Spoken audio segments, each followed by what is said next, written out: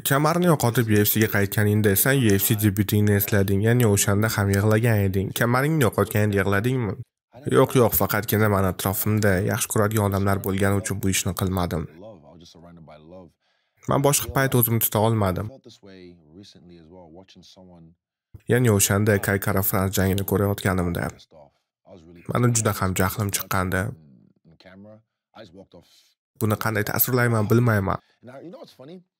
Video 1xbet kompaniyasi hamkorligida tayyorlandi. Siz bu yerda topoviy janglar, matchlarda g'olibingizni aniqlashingiz mumkin. Pastda описаниеda ссылка bor, o'sha orqali o'ting yoki xohlagan joyingizda yangi registratsiya qilib promokod joyiga DAXSHATMMA deb bizning promokodni yozsangiz, eksklyuziv tariqasida birinchi pul to'ldirganingizdan keyin sizga bonus tariqasida 2.600.000 so'm beriladi.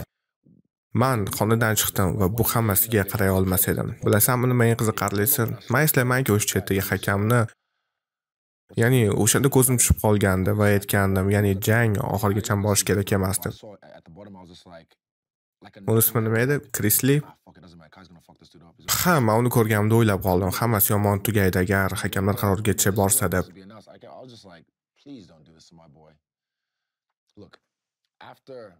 Ha, uni finish qilishiga ishonardim va hakamlar qarori bo'lganda faqatgina bu emas dedim.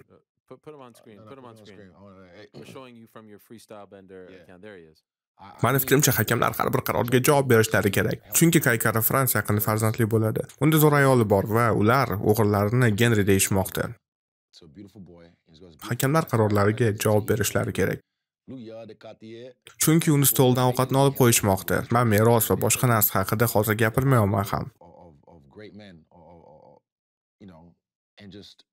Ammo farzandni kutayotgan payt o'sha $100,000 ham juda ham katta ahamiyatga ega. Kelinglar hakamlar press konferensiya qilsinlar va o'sha yerda nega bu qarorni qilishgani haqida aytsin.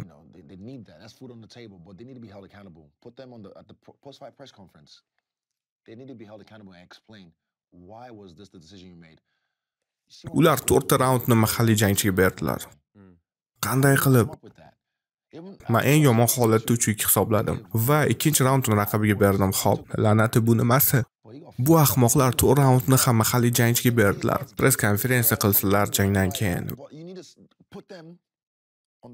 Va nima uchun bu narsani qilganini tushuntirsinlar. Yo'q, hech narsa o'xshamaydi. O'tgan hafta men Japanellaga Nevadada qo'ng'iroq qildim, Frank Mezulisga va endi Fosterga. Meni fikrimcha, bu o'yinda uchalasi muhim va faqatgina Foster aytdiki, jangdan keyin hamma hakamlar bilan gaplasha olar ekanman. Bu Kaliforniya. Qolgan hammasi yo'q deb aytishdi. Men aynan Krisli haqida so'radim. Ular uni negadir himoya qilishadi.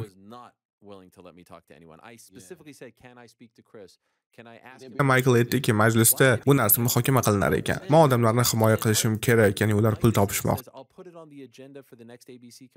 Siz hakamlar joyidagi uchta muhim odamsiz va jangchilarning hayotini sindirmoqdasiz. Siz jangchilar hayotiga to'liq ta'sir qilmoqdasiz dedim. Bu hattoki Dana White muammosi emas.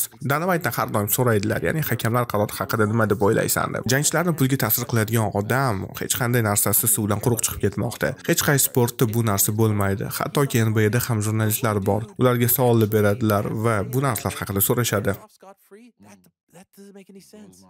Va shunday narsa Volk va Maxachev jangida bo'lganda, bu kelishib olingan deb o'ylayman. Buni bitta do'stim menga aytdi. Men ishonaman, Alex juda ham buyuk jangchi. Ha, dagestanliklar kurashda zo'r, ammo o'shanda Uslan Maxachevni yo'q qilgandi. Va bitta do'stim menga bitta g'oyani aytdiki, UFC'da arab investorlarning roli katta ekan va ular promotionda musulmon chempion bo'lishga pul to'lashar ekan. Meni fikrimcha, bu narsani ham qandaydir qilib aytganda ahamiyati bor.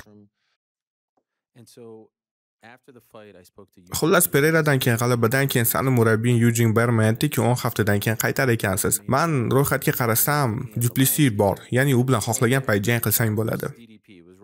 Men buni iyulda qilmoqchi edim, hattoki Danaga qildim. 8dami? Yo'q, kechroq. Yutadami? Shunga o'xshagan narsa. Men buni katta arenada qilmoqchiman degandim. Bu katta jang bo'ladi. Men qanaqadir yangisini xohlamoqchiman. Ikkinchi marta yana jangchilarni urib chiqmoqchi emasman. Sana Duplessis haqida so'ramoqchiman, chunki u yerda bir narsa bor. Men o'ylaymanki, bu narsaga javob berishing kerak. Chunki u yerda tarix bor va hozir u nima deyotgani meni hayron qoldirmoqda.